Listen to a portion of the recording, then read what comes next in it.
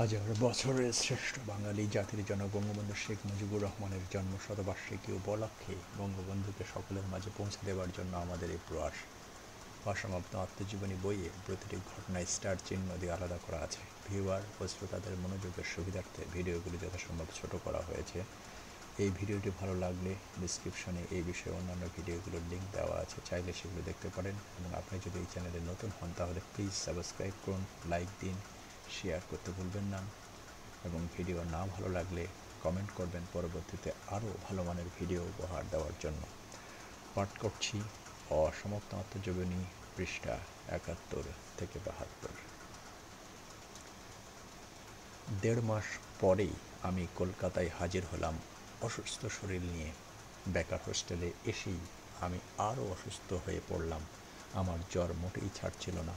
শহীদ সাহেব খবর পেয়ে এত কাজের ভিতরেও আমার মতো সামান্য কর্মীর কথা বলেন নাই।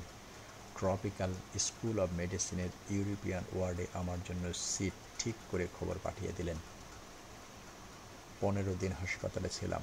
তিনি ফোন করে প্রিন্সিপালের কাছে থেকে খোঁজ নিতেন। সেজন্য প্রিন্সিপাল আমাকে দেখতে আসতেন। আমি ভালো হয়ে আবার হোস্টেলে ফিরে এলাম। আসানসোলে ইউরোপিয়ান ভদ্রমহিলার কাছ থেকে এবং নিজ হাতে কাজ করে যে অভিজ্ঞতা পেয়েছিলাম, পরবর্তী জীবনে তা আমার অনেক উপকার করেছিল। বিভিন্ন সময় বিভিন্ন কাজে এই সময় মনস্থির করলাম আমাকে বিএ পরীক্ষা দিতে হবে। ডক্টর জুবেরি আমাদের প্রিন্সিপাল ছিলেন, তাঁর সাথে সাক্ষাৎ করলাম। তিনি বললেন, তুমি যথেষ্ট কাজ করেছো পাকিস্তান অর্জন করার জন্য, তোমাকে আমি বাধা দিতে চাই না। তুমি যদি ওয়াদা করো যে এই কয়েক মাস লেখাপড়া করবা এবং কলকাতা ছেড়ে বাইরে কোথাও চলে যাবা এবং ফাইনাল পরীক্ষার পূর্বে এসে পরীক্ষা দেবা, তাহলে তোমাকে আমি অনুমতি দেব। তখন স্টেট পরীক্ষা হয়ে গেছে। আমি ওয়াদা করলাম প্রফেসর তাহের জামিল, প্রফেসর সাইদুর রহমান এবং প্রফেসর নাজির আহমেদের সামনে।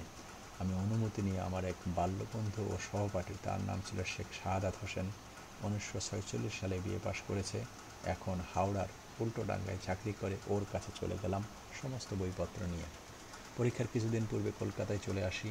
হোস্টেল ছেড়ে দিয়েছি। আমার ছোট বোনের স্বামী বরিশালের অ্যাডভোকেট আব্দুর রব সেরনিয়াবাদ তখন পার্ক সার্কাসে একটা বাসা ভাড়া নিয়েছেন। আমার বোনও থাকতো, তার কাছে উঠলাম। কিছুদিন পরে রেনুও কলকাতায় এসে হাজির।